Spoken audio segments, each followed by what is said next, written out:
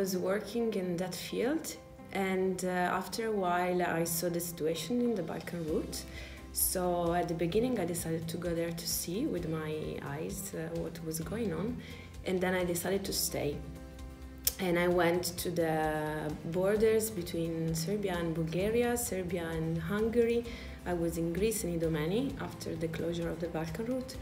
And I started this path, let's say, of my life, because I think that if we are fostering the human rights and the people must enjoy those human rights, we cannot divide people in categories. This is not fair, because human rights are belonging to all the people.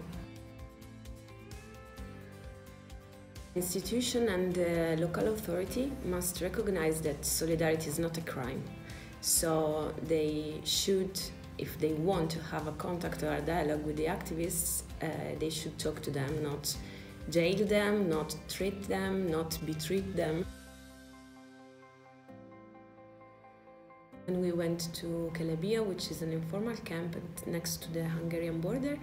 They told us that we couldn't enter there anymore. They said that if we find you here another time, we are going to arrest you. It was an informal camp, and there were there 400, 450 people with one tap, with water, 5 toilets, and they were living in a tent. There were no showers, nothing. The goal of this behavior is to stress you, to make you psychologically weak. But we were not giving up anyway. When I was in the Balkan route, I think that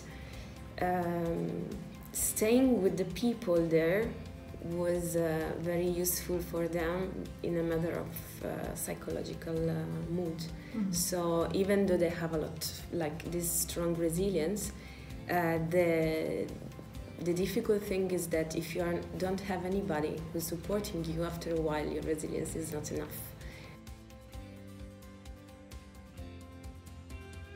It would be great if the states would think about those people as human beings with the rights to travel, regardless the reasons why they do it. Because now traveling it's really a privilege. So I have an European passport and I can go anywhere basically, but they cannot because they were born in another place. So this is something that it's not acceptable at all, because traveling it must be a human right.